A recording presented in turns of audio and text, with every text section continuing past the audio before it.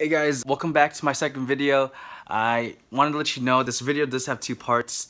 I recorded a section of when I was in Las Vegas, and unfortunately I deleted one of the clips of the video. So you're gonna see a certain change from a clip from when I'm in Vegas and a video I recently just recorded to continue to what I really wanted to say. So sorry about that, it won't happen again.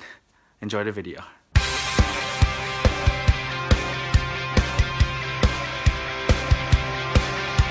Don't drop the phone. What if I do? Oh no!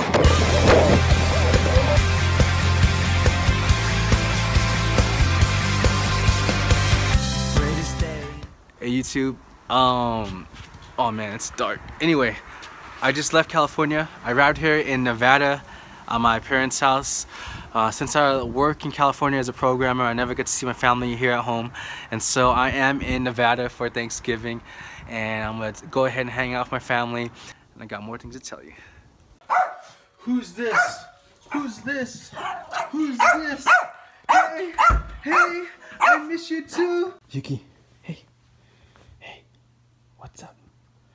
Yuki, Yuki, Yuki. Shh. Hey. Hey guys, happy Thanksgiving again. Actually, what I wanted to talk about today is how I became a developer again in 3 months, but the question now today is, how can you become a developer, right?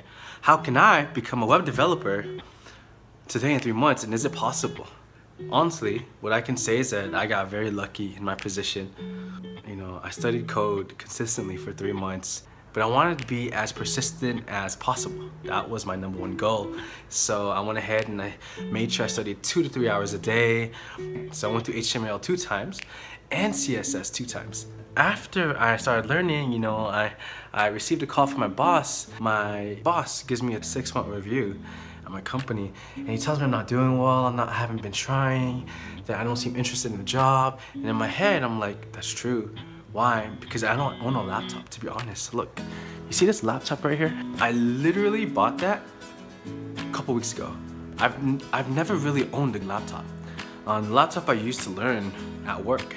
So the whole time at work, what I would do is just learn and study code. Literally, that's all I would do.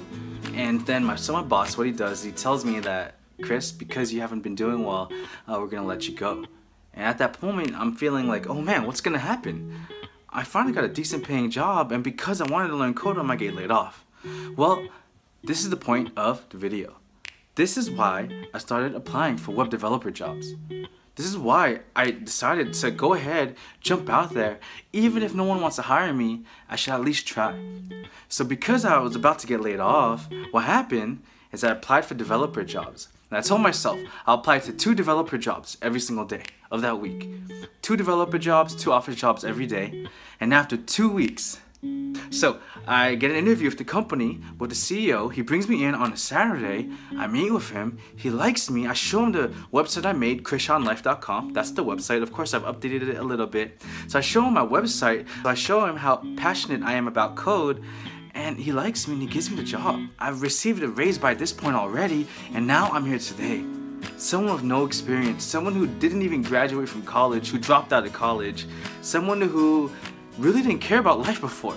Now a professional web developer. How can you become a programmer? Yes, you learn code, but what else? You get out there. You get your feet wet. Get as many developer interviews as you possibly can. Why? Even if you don't do well in those interviews, now you got experience in tech interviews. Now you know what questions you'll receive next time. You know what to be prepared in. So what does it take to be a developer? What does it take to become a programmer? It takes just effort, right? Courage, determination, and just doing it. Don't wait. Go for it. The longer you wait, the more jobs will be filled that could have been yours. Yeah, you definitely can become a programmer. Just keep practicing. Keep putting effort, stay consistent, keep trying to get better than you were the day before. If you don't understand something, stick at that subject until you fully understand it. It will help a lot in the long run. And if you run into any problems, if I can help, I am not that good, but if I can help, go ahead and send me a message and I'll see what I can do to help you too. right? I plan on doing even just live videos, you know, meetings on Skype, Google Hangouts, here on YouTube for anyone, just so I can help people. You know, I'm not doing this for any money. I just want to help as much as I can because I want everyone to know that this opportunity to become a programmer in this industry at this time, in this generation, is the perfect time to become a programmer. So you can do it. I know you can. You can do it, okay? All right, guys. We'll do. So, my arms are getting tired. Hold on 1 second. What are you doing down here? I am making a video. Why are you messing me up, Yuki? Hey, I'm talking to you. I'm talking to you. No, don't bother me. Don't bother me.